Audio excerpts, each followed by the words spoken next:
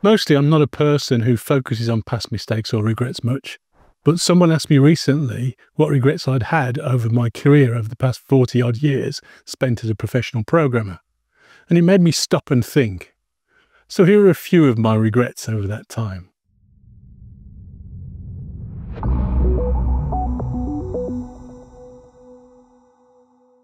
Hi, I'm Dave Farley and welcome to the Modern Software Engineering channel. If you're new here, please do hit subscribe and support the channel.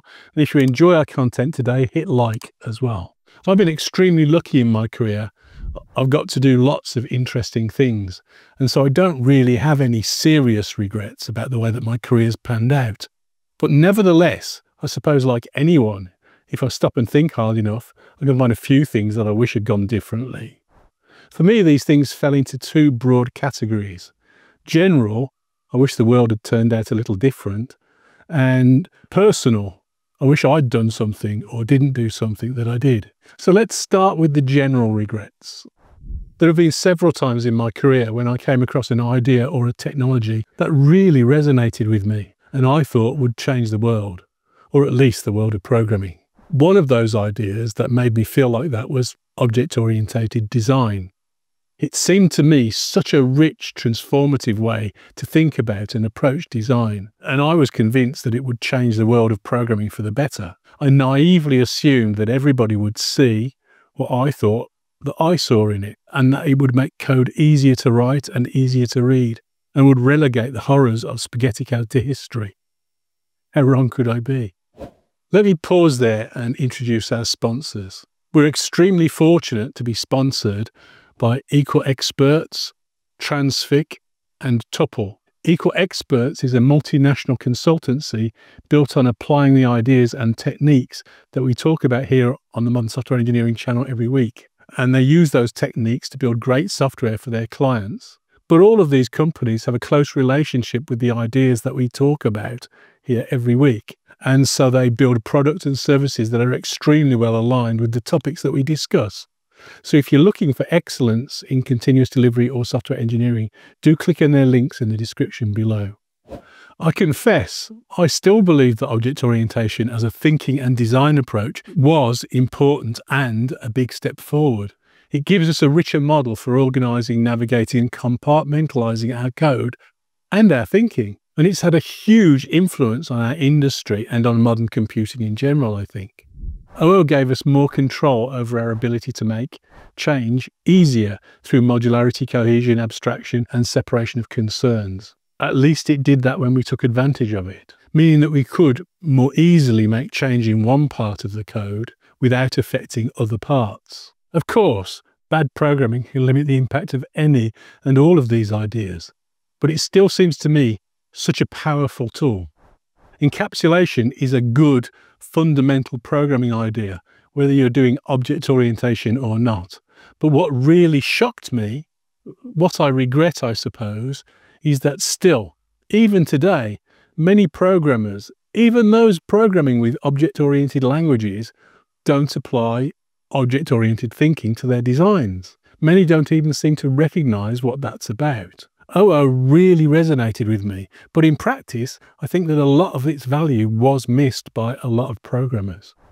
One of my favourite exercises when teaching test-driven development is to write code to add fractions. It brings in all sorts of different ideas that are worth exploring when we're teaching something. Almost no one, though, that I've ever taught has ever thought to start by creating a fraction class, which seems to me such an obvious starting point.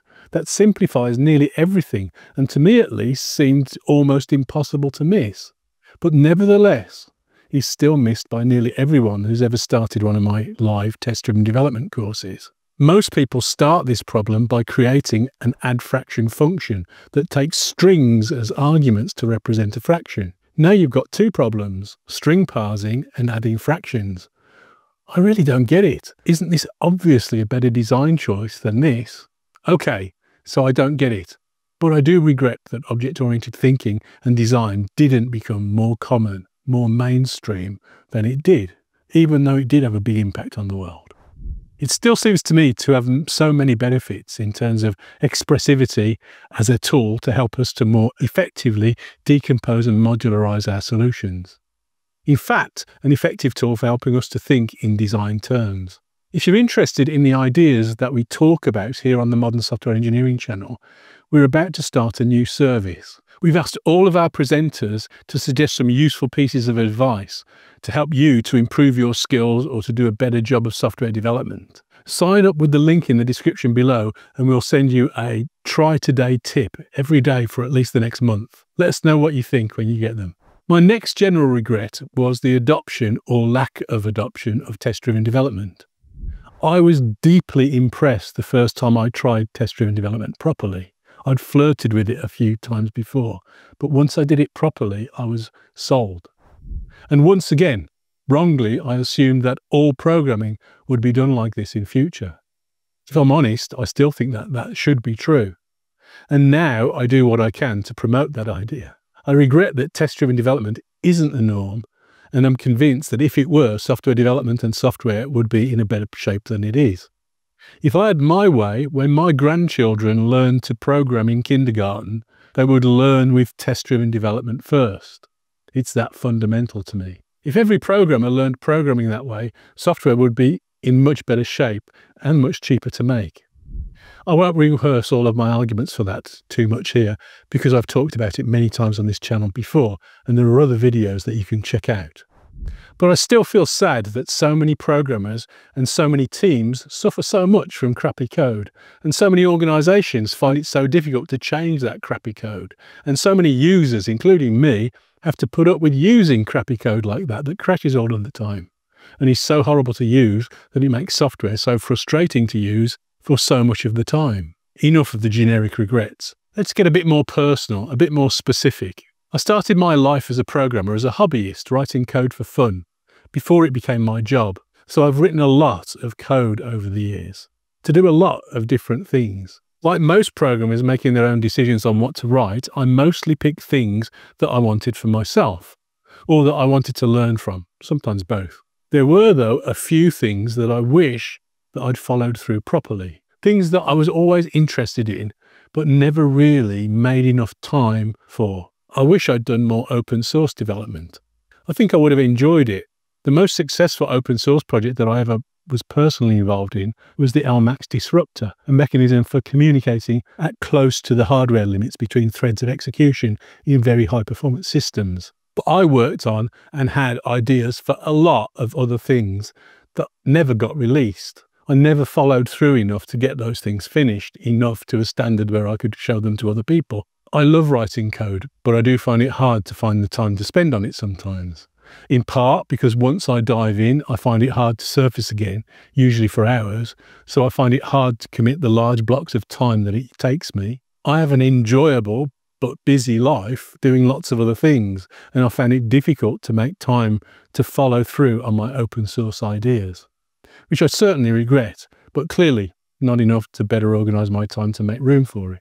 I've had long had an interest also in distributed computing. I know that sounds weird, but it's true. And I've built a lot of systems based on that kind of architecture. I was one of the authors for something called the Reactive Manifesto, which describes some of the details of the kind of actor-based approach that particularly interests me. You can see a video on that topic here. And every now and then, during the course of my interest in these sorts of distributed systems, someone would say to me, "You should learn Erlang." And I should. I'm pretty sure that I would like it. The first time was when Ben, one of my friends and colleagues at ThoughtWorks, said he thought that I'd particularly like Erlang. That was 20 years ago now. I've downloaded the language several times and I've skimmed the tutorials several times. And I've even written small bits of code several times. But I still haven't learned Erlang. I really wish that I had. I love the idea of the beam, the platform that optimizes, amongst other things, inter-actor communications, so that if you don't care if the call ends up happening at runtime on the same machine or communicating between actors across the planet. I like the simple programming model of only messages between actors, no shared state other than via messages, and the supervisor system for managing faults when they happen. I met Joe Armstrong, Erlang's creator, a couple of times, and once spent a lovely day with him at a conference where we and a couple of other people spent the whole day talking to each other instead of attending the conference. He was a fascinating and very opinionated man. I liked Joe a lot and was very committed to learning Erlang after the day that I spent with him. And still, I didn't make it. Damn. For my final, slightly more general, maybe existential regret, is that I regret how the internet has turned out a little bit so far. For the generation of people that came a bit later, this is probably going to sound naive and maybe a little bit weird, but you have to imagine what the world was like before the internet was widely available. There was no instant, easy access to information. If you wanted to learn something, you had to exercise your memory, buy a book, or find someone to teach you. None of that looking up an actor whose name you can't remember or the date of a song when it was released. If you couldn't remember it and your friends couldn't remember it, you probably weren't going to find out. I was a pretty early adopter of the internet, and I suppose something of an internet idealist. I had one of the first £10 per month dial-up accounts with Demon in the UK. So not quite the first wave of internet users in academia, but firmly in the second wave of enthusiasts. I can remember having a conversation with a relative who was a professional software developer, who had never heard of the internet in those days. This was during the mid-1990s. I thought that the promise of the internet was phenomenal. How wonderful, I imagined, if everyone could have access to everything. Think about how amazing it would be if you could find any piece of music, any movie, any TV program, any book, any scientific paper. Imagine being able to publish your ideas to the whole world at the push of a button. I imagined all of these ideas.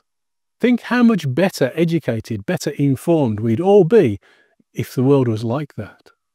Think how it would break down barriers between people if there were no barriers of communication between us. Wouldn't that be amazing? And it is, and it was. But there are consequences of all of this freedom that I didn't think about then. Now, people with crazy ideas can spread them so that we have the rise of flat earthers and other conspiracy theorists all over the internet.